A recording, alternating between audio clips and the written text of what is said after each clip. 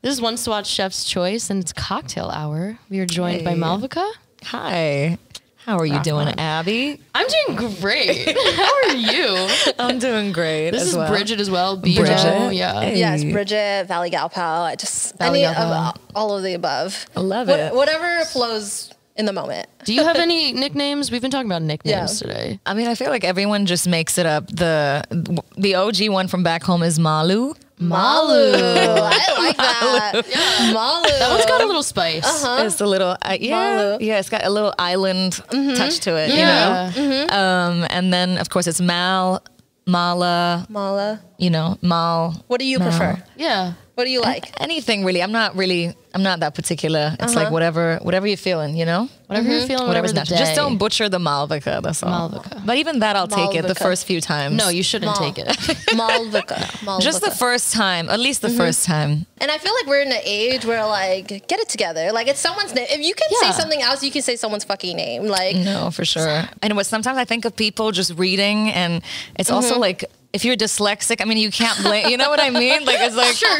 You're being very nice. I mean, it can happen. Like, I mean, I know a few people, and so it's hard. Like, you want to see it right, but you can't, you know? So it is what it is. So I feel like there's a little room for error. But yeah, we're definitely in the day and age of, like you said, you know. let's start from the very beginning. Did you know you were going to do music? Yeah, always. I mean, I loved performing, you know, from a young age. My mom was a stage mom, and she put me into like all these shows. I was doing speeches and just the welcome speech at schools and events and things. You know, I was that kid. But then it transitioned into, okay, I want to, you know, be dancing. I want to sing. I, you know, want to act and, you know, do a little theater. Do it all. And No social anxiety. You said, put me at the front. I mean, I guess it was, I mean, you're always a little nervous, but then eventually... what's strange is I never wanted her to be in the crowd.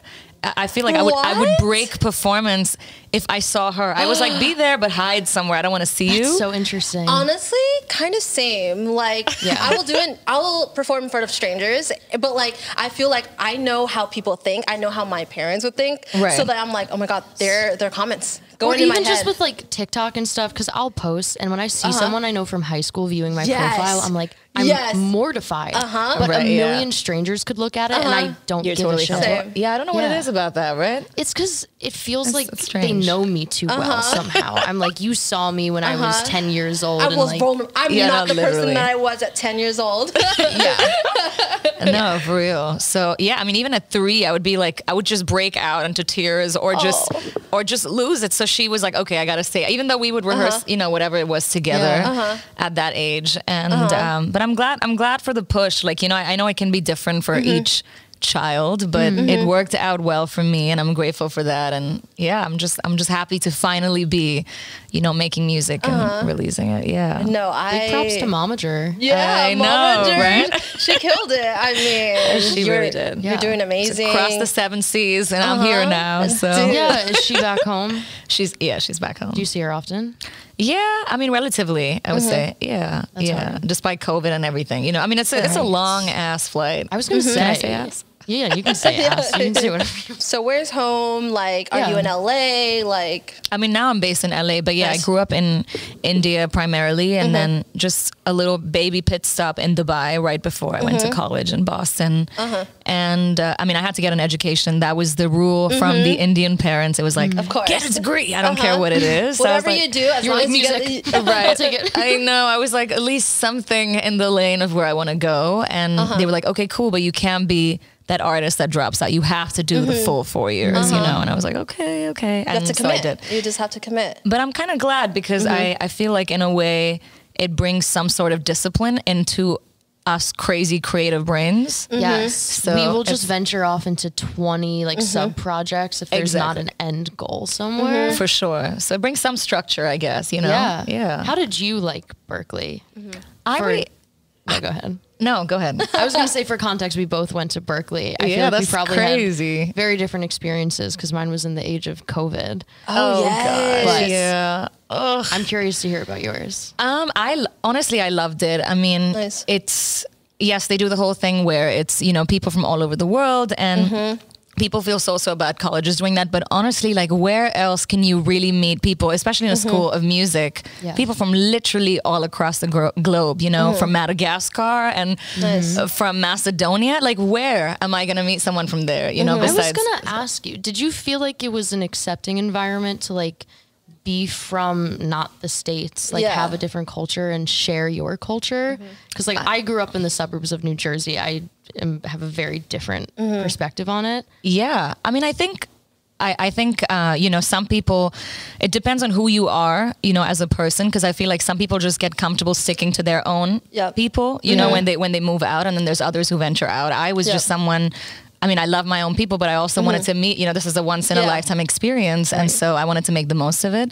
So I feel like it did seem like, especially because there's so many ensembles where there's world music, and I feel like there's people from all cultures in that. And so that's just fun too. And there's no talk. It's not cultural appropriation. It's just all love and acceptance and, you know, just sharing the music. And I felt very fortunate because I definitely grew up in a sheltered environment where I did not have access to anything other than like the pop hits my parents were playing on the radio. And I learned so much and kind of had it like slap me in the face a bit, which I think I needed at 18. Who doesn't? Absolutely. Yeah, no, for sure. I mean, you think you know at least a little something and you're like, oh shit. I know a little nothing.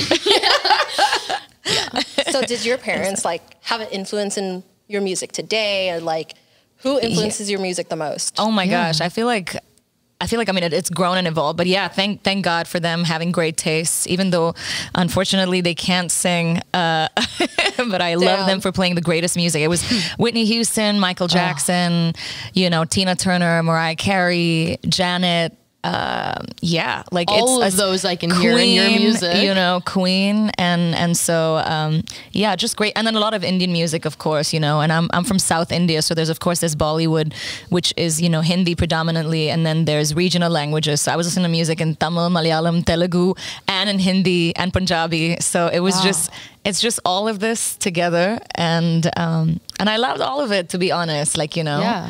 I think, that all that shaped me. And then going to Berkeley too and doing Bulgarian music and, you know, things like that. So You're doing just a little bit of everything. A little bit of a lot. You just got to dapple in it while you can, you know. So I'm here for the full experience and just want to make the most of it. So, yeah. It's cool to see where like two wildly contrasting influences meet in the middle for an artist like you. Like you are a pop powerhouse. Oh, thank you. It's fucking incredible. And your visuals, I wanted to talk. I mean, like, look at your outfit right now. Dude, we saw you from. I was like, I can't wait to talk about her outfit. Like, thank you. Does fashion play a role? Thank you so much. Yeah. Yeah. I mean, absolutely. I'm obsessed with clothing and, you know, style and makeup and, you know, hairstyle, just playing around. And also I work with some dope people, you know, every now and then I get to work with amazing creatives in LA. So this shout out to Damaris Flores for helping me put this together. Incredible. Yeah. So how are you liking LA? I love it. I love it. I feel like this is the first normal year post-COVID because I moved here in 2019. Oh, wow. Right before the world ended. Oh, gosh. Right? Yeah. So it was, but it wasn't all bad. I mean, at least for me. I mean, I think it sucked that, you know, things were slow because that was when I was about to drop music. So things just got a little bit delayed. And this is really that year for me. But yeah, I feel like you just get to sit with yourself, you know, practice, learn, grow. And also just the beauty of nature and going to the beach and going skiing the same day, which I did do when I first moved here. Really? Nice. Literally went to Big Bear and then went to Malibu the exact same day. Just to say you can do it because where else can you do that? I think it's like a California challenge thing, right? I've you heard hit that. the beach, you hit the mountains, and then where else? I don't know. The desert? The desert. You go to a Barney's Beanery? I'm not sure. I love Barney's Beanery. Let me just say. I love a dive bar. Yeah. Oh, there's so many here. Do you have a spot here that you like? Where's your go-to spot? Yeah. Oh my gosh. Food, I feel like bar, anywhere.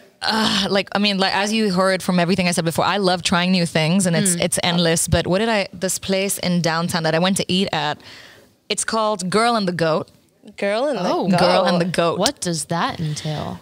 It was just like a fusion. I mean, I feel like it was like Asian fusion, but just kind of, you know, what do they call it? New American, you know, fare. Yes.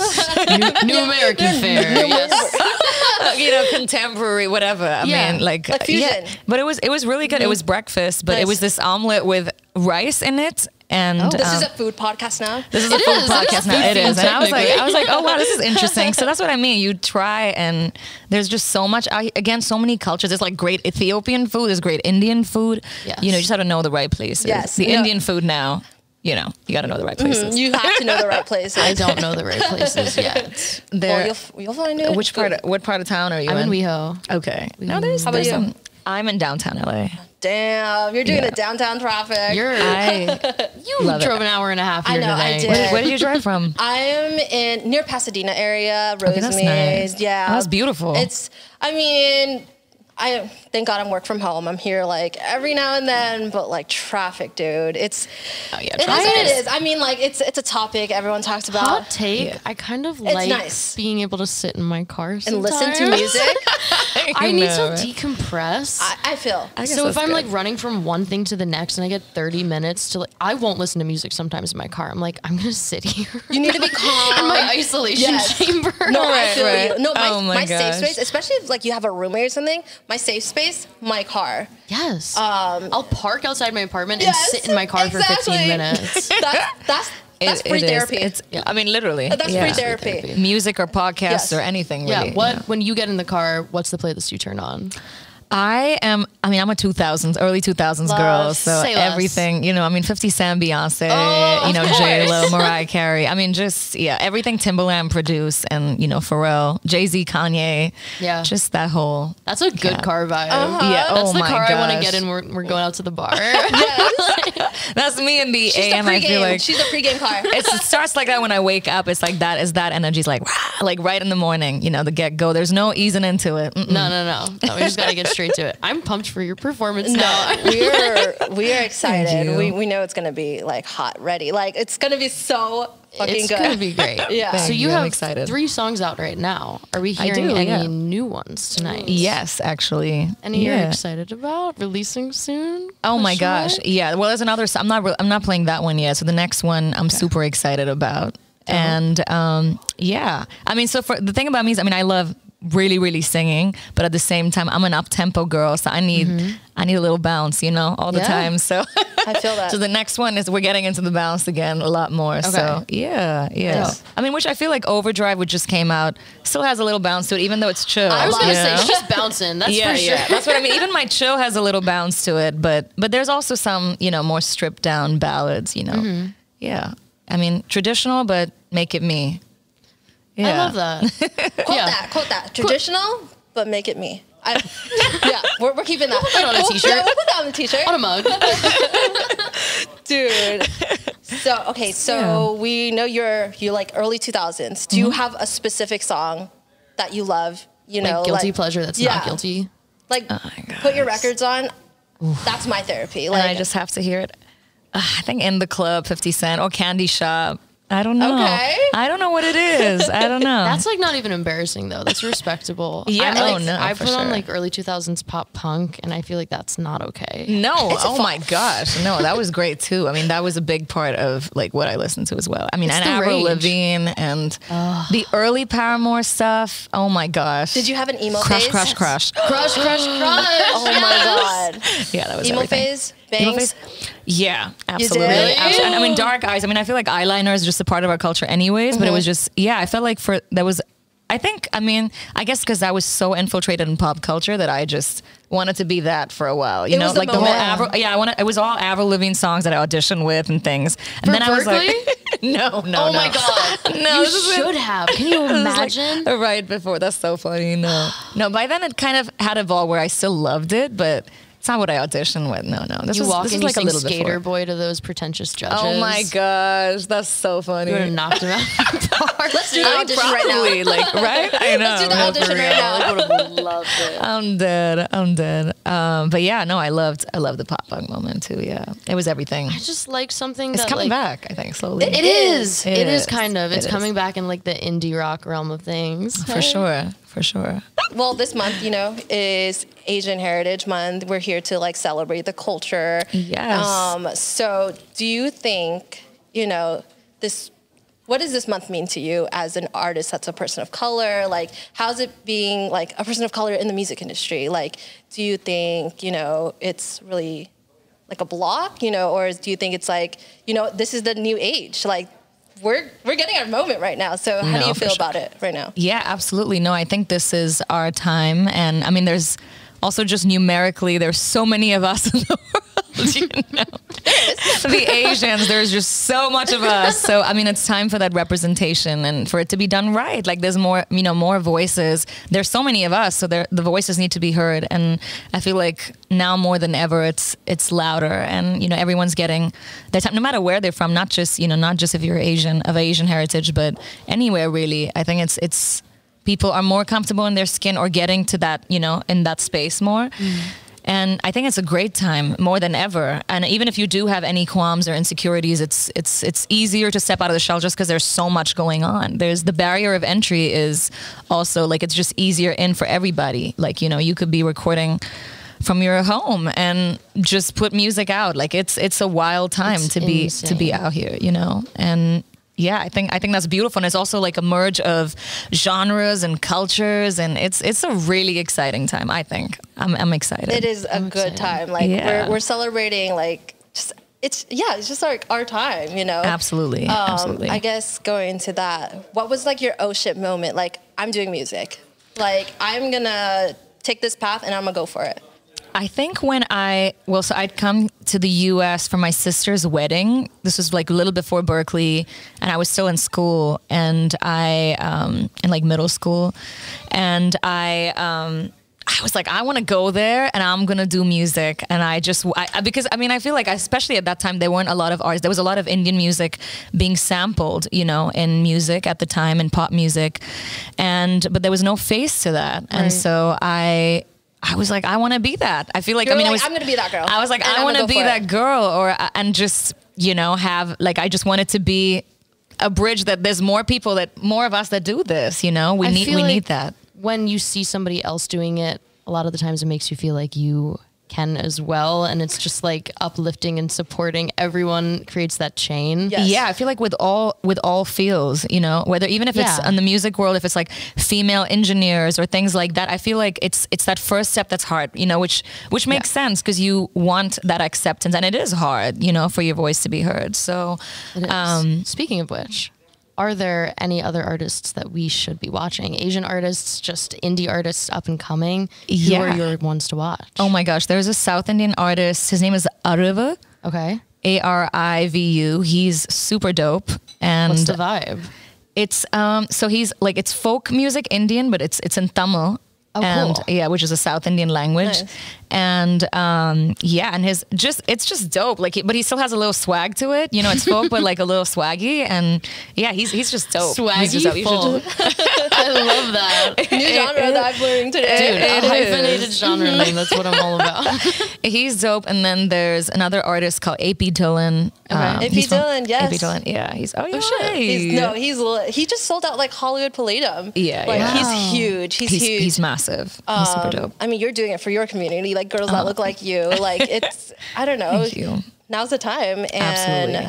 I guess going into that, do you have someone you want to collaborate with? Like your dream collaboration? Oh my gosh, there's so many. I would say Rosalia for sure. I would love to collaborate with Rosalia. And, I could see that. And I feel like also production-wise, I just want to work with Timbaland. I just want to work with Pharrell. I feel like I need to meet that camp. And it's very close, so it's going to happen soon. Yeah, but once it does, you got it. You're fucking in. Besties. So, yeah. It's all about manifesting. I don't know if you believed in it. Oh my gosh, 100%.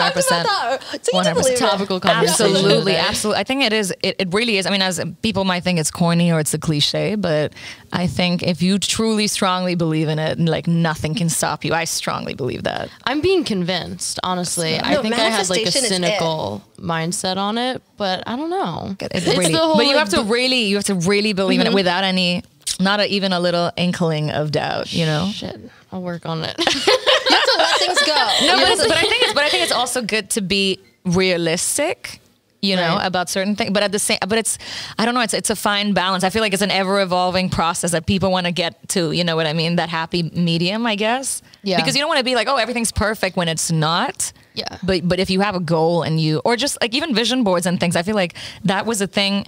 I feel like it was more scrapbooks back home, but over here, vision boards are such a thing. Pinterest. Makes so much sense. Changing the Pinterest. fucking game. Yeah, I'm a exactly. Pinterest gal all the way. Yeah, no, for sure. So, Do you have any advice to anyone that's like starting music, wants to go in this field? I think it's just about like the music that you want to make and that you love listening to. I think it's very much about finding who you are and being comfortable in that. And honestly, if you rock that with true utmost confidence, everyone else is going to think it's dope. I think that's really where it's at. And it's oh my God. That's perfect really to leave good. off on. And that's, that honestly, like no one or nothing else matters. It's just you being able to go to bed saying, that's my shit and I did that. Like, you know, so. Another that's what's up. t-shirt slogan. Another shirt. Perfect. All right. Well, this is Ones to Watch. We're joined by Malavika. Thank you for having me. Yeah. Thanks for you, coming Abby and on. Bridget. Yes. Yes. Excited for Nice your to meet you. performance. Thank you so much. Thank I'm you. excited. Thank you.